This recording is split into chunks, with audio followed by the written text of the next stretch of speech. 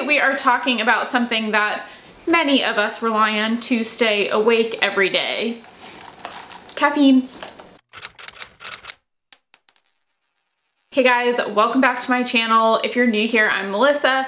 I'm a registered dietitian, and here on my channel we talk about all things food and nutrition. So like I said, today we are talking about caffeine. Is it good for you? Is it bad for you? I feel like you hear both all the time. So let's take a look at the research that I found, and we can kind of try to come to a conclusion about caffeine. So first of all, what is caffeine? Caffeine is a natural stimulant, and it works by stimulating the brain and the central nervous system. So in the brain, it works by blocking the hormone adenosine. And what adenosine does is it relaxes your brain. So by having coffee block those receptors, it helps keep your brain stimulated. It can also help boost dopamine and norepinephrine, so it can be a good mood booster as well. And it also can boost your heart rate and your blood pressure a little bit. So I feel like a lot of us have had, you know, where we drink a little too much coffee and you kind of feel your heart pounding a little bit. So not necessarily a good thing, but that is another way in which it stimulates your body. And in terms of how/when it affects your body, it can take about 20 minutes for caffeine to kind of enter your bloodstream, do its thing, and it can take about an hour to reach its max potential, I guess. And one study found that at least 90% of US adults consume caffeine daily. So that is the vast majority of us. I actually am in the minority there. Caffeine does not agree with my body, unfortunately, but I love the taste of coffee and tea, so every once in a while I will get a decaf just because it tastes good. I never really understood why people drink decaf until I just had to stop drinking caffeine because it was making me crazy, and I was like, oh, I get it now. It just tastes good. Anyways, oh, a little fun fact. Coffee, I think tea has been around for like ever. Coffee was discovered in the 1800s in Ethiopia, and farmers realized that the goats that were eating it had a ton of energy, so they decided to drink it themselves, which I think is really funny and kind of cute. So just a little fun fact in there. So throughout this video, I'm specifically talking about caffeine, not necessarily a specific caffeinated beverage. So I'm not necessarily talking about coffee or about tea or whatever. So just so we're on the same page in terms of how much caffeine is in different things, coffee has 100 to 200 milligrams of caffeine per cup. Espresso is going to be 240 to 720 milligrams. Energy drinks are about 50 to 160 milligrams. Tea is anywhere from 40 to 120, and then soda is about 20 to 40 milligrams. So when I'm saying 2 to 3 cups or anything like that, you can kind of get an idea of what that means based on how many milligrams of caffeine are in each of those things there. So let's first talk about the benefits of caffeine. And actually, surprisingly, there are a lot of benefits. Like I said, it can be a mood booster, so it does increase dopamine and norepinephrine, which are both kind of like happy hormones. So I feel like when people say they are in a better mood after they've had their coffee, like that's a real thing. And I think a lot of us have experienced that. Also, in terms of mood boosting, not necessarily mood, that's not the best way to put it, but a study found that people who drank 2 to 3 cups of coffee or of caffeine per day saw a 13% decreased risk of depression, as well as a 45% decreased risk of suicide. So that's kind of crazy that it can have that big of an impact on your mood, your hormones. So that's really, I thought that was really interesting. Another kind of cool benefit of caffeine is it can help boost exercise performance, which when I read that, I was kind of surprised, but when I thought about it, I wasn't that surprised. All these like pre-workout things that people take nowadays, really all it is caffeine. So So I feel like that one's not that surprising, but it was proven that it can help. So drinking caffeine, I believe it was about an hour before exercise, can help boost your performance. It can help increase the use of fat for fuel. So that can be a good thing because it means that your glucose stores are gonna last longer because you are using fat for fuel. It can also increase the time it takes for your muscles to feel fatigued, and it can also decrease the overall perception of exertion. So it can just kind of make you feel less tired, feel less like you're working as hard as you are, I guess. So in terms of like weightlifting and things like that, that could, I guess, be helpful for lifting heavier weights and things of that nature. And it can also improve your endurance. So I guess that kind of goes along with your glucose stores lasting longer, but I thought there were some kind of cool benefits of caffeine.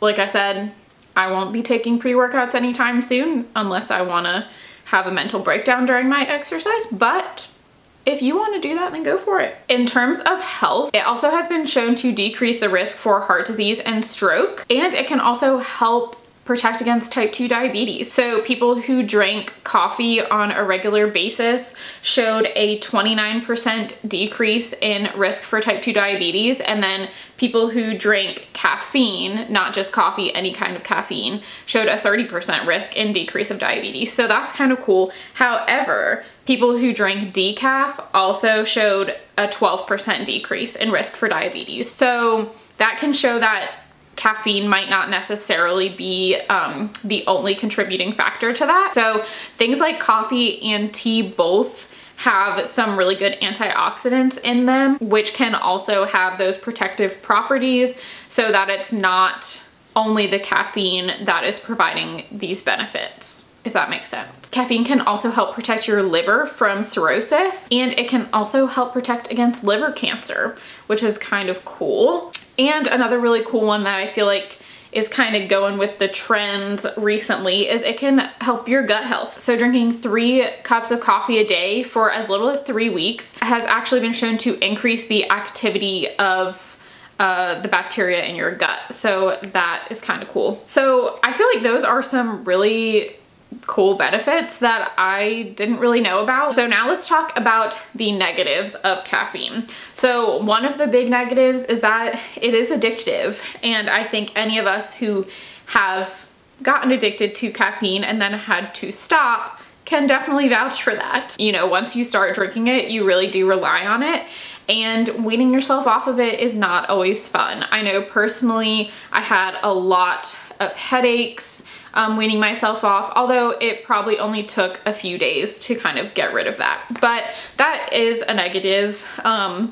Anything that's addictive isn't great. It also can increase your blood pressure and heart rate, like I talked about before. So generally that's not really a problem unless you already have high blood pressure or heart disease.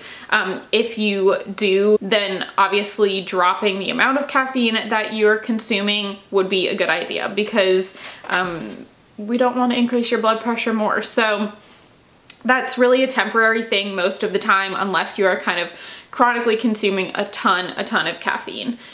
Or unless you already have high blood pressure. Too much caffeine also can cause headaches and migraines. So if you are prone to headaches and migraines and you're drinking a lot of caffeine, that might be something to consider. It can also, I can speak from personal experience, really impact anxiety. That's one of the reasons I stopped drinking caffeine, is I found it was just elevating my anxiety like 300%. So personally, that is what was happening to me and why I stopped. I know a lot of people who do have anxiety don't drink caffeine for that reason. And finally, I feel like all of us have heard that you shouldn't drink coffee while you're pregnant. And the reason for that is caffeine actually can cross the placenta. So if you are drinking caffeine while you're pregnant, it can actually impact the fetus, and it can cause things like low birth weight, or, you know, slow growth. So that is a negative if you are pregnant. So finally, let's talk about the recommendations. So in terms of how much you can / should be drinking per day, about 2 to 4 cups per day is the recommendation, which ends up being about 400 milligrams of caffeine per day. Like I said, source does matter because things like coffee and tea have those other antioxidants that can also have those protective effects. So drinking things like tea and coffee is highly recommended over drinking things like soda that really have no health benefit for you. I also will add, you know, some of those energy drinks that are super high in caffeine or that people just like take a shot of and then take another one. Those can be dangerous just based on how much caffeine you're consuming at once. It has been shown to be pretty dangerous / even fatal impacts of having 500 milligrams or more at once. That's not to say anyone who has 500 milligrams of caffeine at once is gonna die, but it has happened before. So those like super high concentrated energy drinks and shots and things can be dangerous just because you are having so much caffeine at one time. So it's recommended that you not have more than 200 milligrams at a time. So in conclusion, from the research, it seems like caffeine really does have a lot of interesting benefits to our health. It can protect against a lot of different diseases, and part of that also can be the antioxidants from things like coffee and tea. So like I said a couple times, the source of the caffeine really is important. Of course, there are some downsides to drinking too much. And I also will say, which I should have said before, one of the reasons I think that, you know, if you go see a dietitian, they will recommend you reduce your caffeine is because one thing a lot of people tend to do is just kind of drink coffee throughout the day and then they never drink any water. And caffeine really isn't hydrating you in any way. So it's really important that not every drink that you drink is caffeinated. So sure, have a cup of coffee in the morning and the afternoon, but make sure you are drinking water or something hydrating in between because that hydration is super important. And a lot of times people can kind of forget the hydration part because they are drinking something, so they just kind of forget to drink other things. So that is another thing to kind of look out for with caffeine, is just the fact that you ignore the rest of your beverages. So yeah, I definitely don't think caffeine is bad. Of course, just watch the amount that you're drinking, the source, and make sure that you are also drinking something that's going to hydrate you. All right, so I think that is all I have for today. I'm gonna drink the rest of my decaf latte. I hope that you learned something in this video. I hope you liked it. Give it a thumbs up if you did. Subscribe if you haven't already. Also follow me on Instagram if you want to see more of what I get up to on a daily basis, what I'm eating. I post lots of food pictures and stuff like that. So I will have my Instagram down below if you want to follow me. Thank you for watching. I will see you next week. Bye.